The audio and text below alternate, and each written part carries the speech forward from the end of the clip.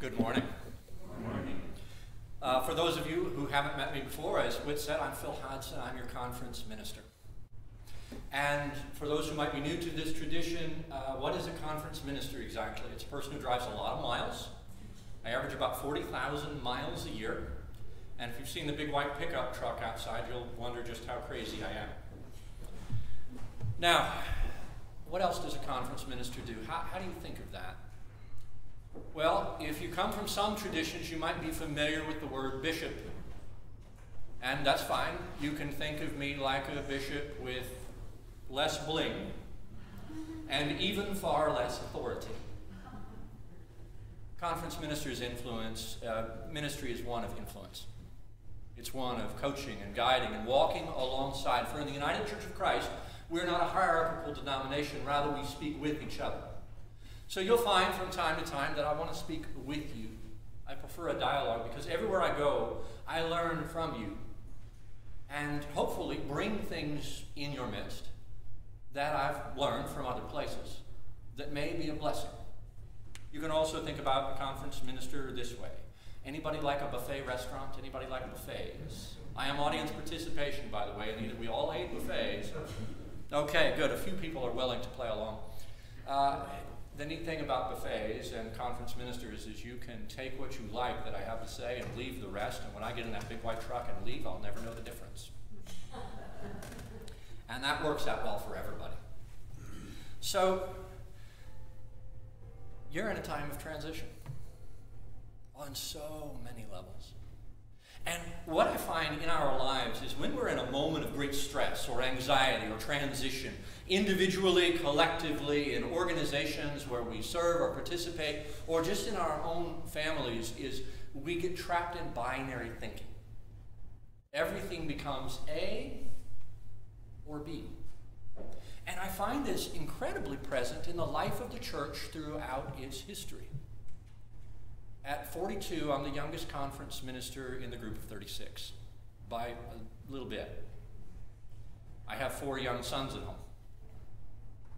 And so when I come into a congregation, I'm looking at things a little differently. I don't know the history, I don't know the background, and I'm coming first as a parent of small children. So I have a certain list I'm judging by in my head, right, when I look around.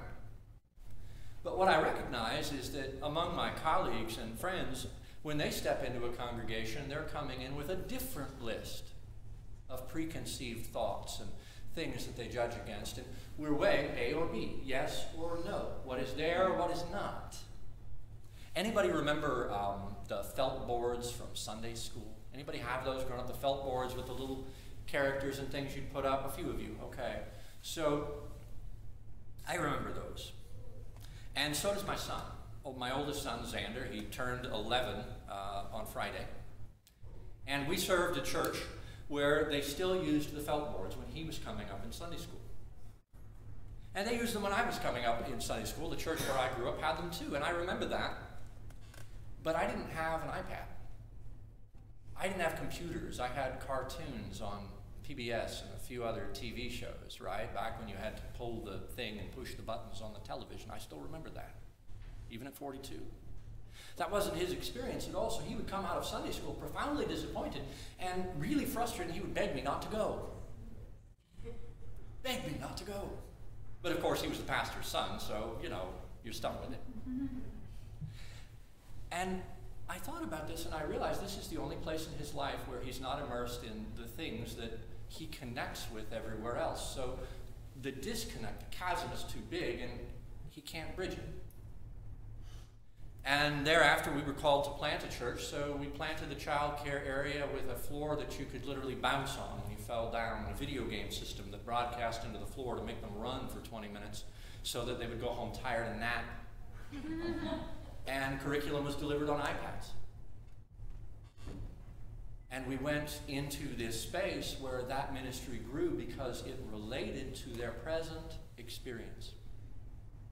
Throughout our history, the Christian church has a tradition of appropriating from its present experience. You know the stories of Christmas trees, the stories of pipe organs. We didn't invent them. We stole them, lock, stock, and barrel from other people and changed the story behind them. to make them our own, right? Pipe organs came out of bars. That's where that originated. Christmas trees came out of paganism. That's where that originated.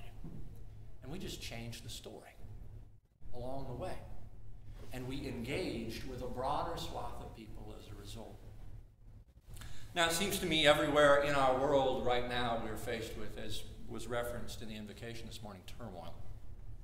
Name for me, please, something in the newspaper, something in social media, something you've encountered in the last week that involves an example of binary thinking.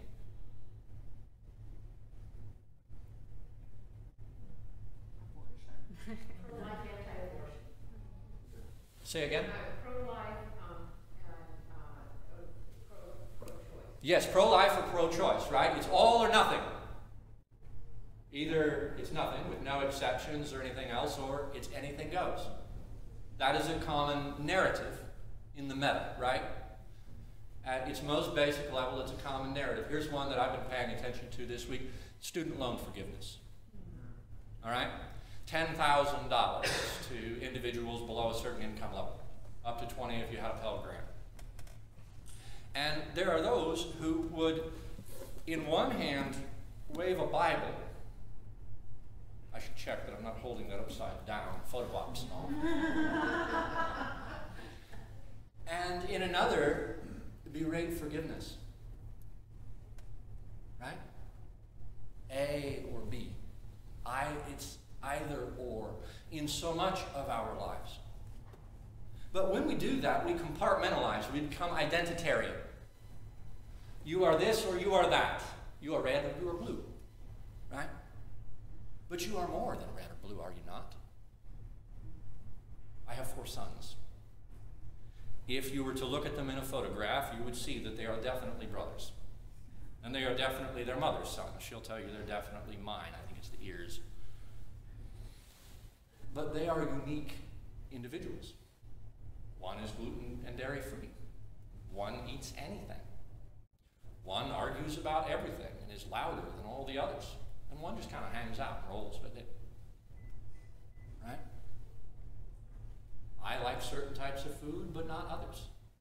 And so do you. We have this tendency in our lives to compartmentalize people, to compartmentalize experience, and from time to time to compartmentalize how things work in the life of the church and our faith journey together. Anybody ever read the book of Nehemiah? Yeah, all right, fair enough. So I encourage you to take the time to do that. It is just a few chapters long, and you can read it in an hour and a half, cover to cover, and actually understand the point of the story in an hour and a half, which is quite remarkable. You can't do that with most novels today. Nehemiah, you can do that.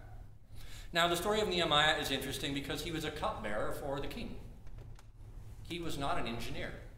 He was not a builder, and he was not a priest. He was a cupbearer for the king, who was inspired to go back and rebuild the walls at Jerusalem. Now, the people had been in exile, and some were there in Jerusalem, and some were in other places. They had been scattered, but he was inspired by God to go back and orchestrate the rebuilding of the wall. Why? Because Jerusalem kept getting raided, right? It wasn't working. It wasn't safe like it used to be. So they began with rebuilding the walls. Concurrently, they were rebuilding the temple, but they don't talk much about that because he wasn't a priest, so he didn't do that. He orchestrated rebuilding the walls, and he orchestrated the people through a long and arduous process, right? Because rebuilding a wall took a lot longer then than it does now. They divided up into groups, and each person was responsible for a segment, and some took hold of a gate. And all of those are chronicled in the story of Nehemiah, who the people were that did the work, and interestingly enough, whose children and grandchildren they were. A nod to their history. A nod to those who had gone before them and cared for those same things, who had stewarded this place and left it for them as their inheritance, that they might build it up and leave it for the next as theirs. That, on one level, is the point of the story, that we're all on this continuum and we have a role to play. And we're bigger than any one thing, identity, idea. There's more possibility for us. It's not A or B, it's both. areas of your life right now, outside of the church, do you find yourself falling into A or B? It's easy to get down into the mud, is it not, in the realm of politics and media and everything we see? Because we are bombarded with binary thinking everywhere we go. I was on a Zoom call yesterday with the Reverend Dr. Susan Thistlethwaite. She is a United Church of Christ theologian, a brilliant mind, and the former president of Chicago Theological Seminary. And she was leading a discussion on what it is to be a just peace church, which came from a proclamation issued by the General Synod of the United Church of Christ in 1985, the same year that the United Church of Christ General Synod voted on a resolution to become an open and affirming church. Those two things happened at the same time. One is a proclamation, which is an idea expressed, and one is a resolution, which gives it legs and builds an organizational system and infrastructure in the life of the church that allows us to stand up today and say we are an open and affirming congregation, and we know what that means. We know what to do with it. But she was on the Phil Donahue show some years ago, debating theology. Anybody remember Phil Donahue? You know, daytime talk shows from when I was a kid remind me a lot of turning on any news program today.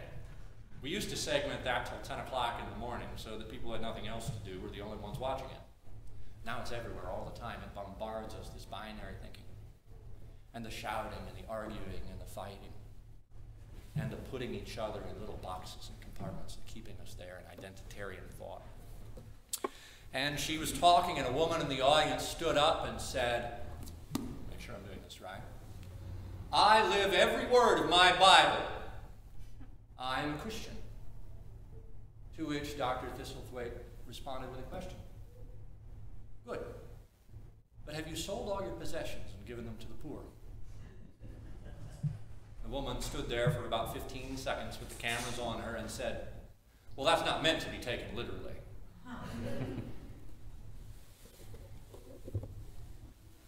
You have a great many decisions to make.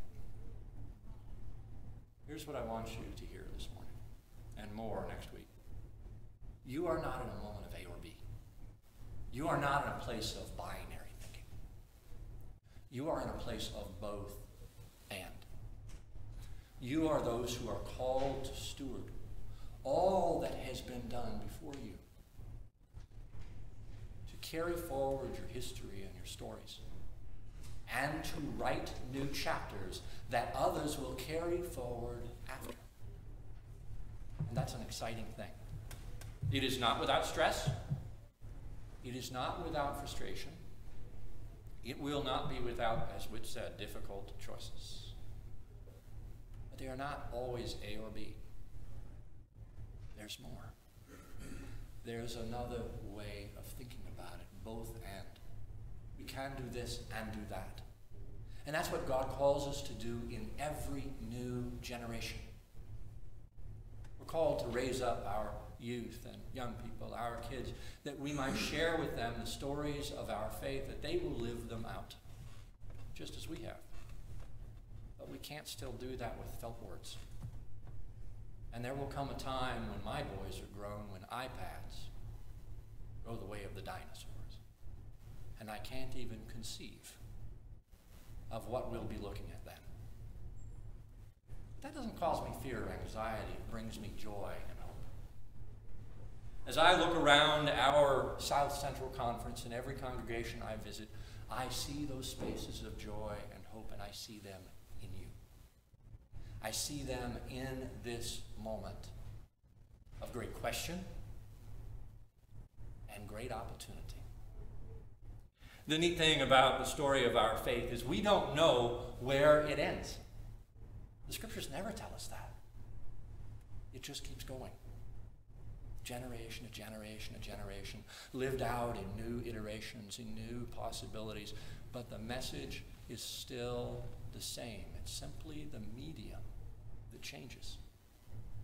And each of us, in our own moments in time, has the opportunity to embrace it and then to share it. That is how Jesus could express confidence when he said to Peter, "On this rock I will build my church, and the gates of hell will not overtake it.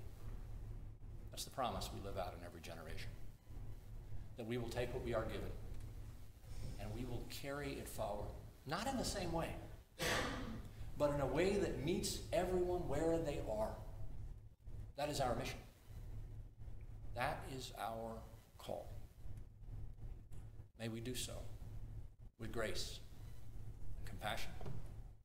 And may the anxiety that we do feel be tempered by the hope of the joy that in our scriptures we are promised, and we know deep in our bones is always to come. May it be so for you. Amen.